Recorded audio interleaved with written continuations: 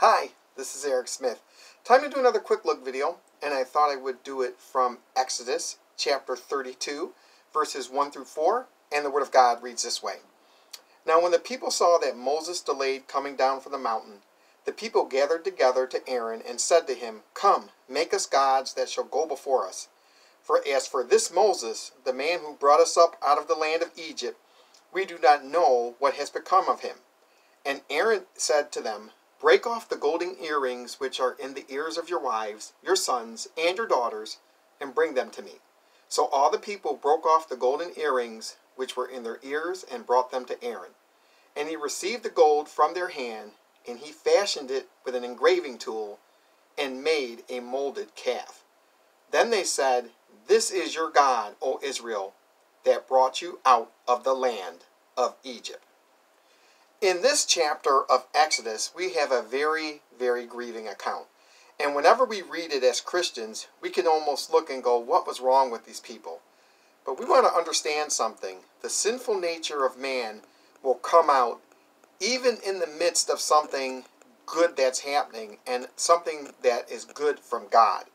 Notice in verse 1 it says, When the people saw that Moses delayed coming down from the mountain, they went to Aaron and they said, Come make us gods that shall go before us, for as for this Moses, and they said, the man who brought us out of the land of Egypt, so they're acknowledging it was Moses that led them out. It says, we do not know what has become of him. So they became impatient. They were waiting for Moses, and they didn't know what happened to him. So instantly they're like, you know what? We need to have a god or gods to go before us. So we're going to go to Aaron and tell him that. Unfortunately, in verse 2, Aaron said to them, Break off the golden earrings which are in the ears of your wives, sons, and daughters, and bring them to me. So Aaron hearkened to the people. The people probably came to him. He probably felt pressured. And he's like, okay, I don't know where Moses is at either. So break off your golden earrings and give it to me. Because Aaron knew he had the ability to do what he's going to do in verse 3. So it says, So all the people broke off the golden earrings which were in their ears and brought them to Aaron. Aaron took it, and in verse 4 it says, And he received the gold from their hand, and he fashioned it with an engraving tool and made a molded calf. Now, this molded calf was literally a golden calf. And that wasn't unusual for people to make a false god or a statue or an image from a golden calf. And that's exactly what Aaron did. So he took their gold, made them a golden calf, and then in the end of verse 4, then they said, This is your God, O Israel, that brought you out of the land of Egypt. Now notice in verse 1, they said it was it was Moses that led them out. They knew that Moses was their leader. But they also knew that Moses had to have someone to get them out. And it wasn't his ability, it was from God. But they were replacing the true and living God with what? A molded calf, a golden calf. And they said, This is your God, O Israel, that brought you out of the land of Egypt. Dear Christian, I want you to think about something when they said that. When there were plagues, and God did that, now they're saying this golden calf did it. When God separated the Red Sea, they're saying this golden calf did it. For any signs or wonders or anything that God did to get them out of Egypt, leading Moses to lead them, they are ascribing it to this golden calf. A golden calf that Aaron actually made. This is how insane it is when you get impatient with God and your sin nature kicks in. You replace God with your own God, a God made with your own hands, and then you're going to ascribe every supernatural, powerful act that the true and living God did to that thing you made. This is how crazy you will get when you let your sin nature kick in. When you don't want to wait on God and embrace His good commandments. And remember something, He's bringing them out of bondage to bring them into their own land. And yet, because they're impatient and they want things their own way, they would rather replace the true and living God with a golden calf, with an idol, with an image This is what they're doing. Christian, don't ever have this attitude. Even today, as believers in Jesus Christ, we can get impatient with God.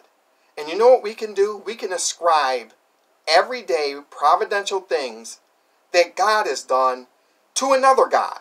We have our own golden calves. Instead of God's providence, we have what? Luck, chance, or fate. Instead of the living God that saved us through his Son, the Lord Jesus Christ, you know what we have? We have our own gods we make up. Whether it's our job, our car, our clothes, another person. And we ascribe every good thing to those things instead of the true and living God.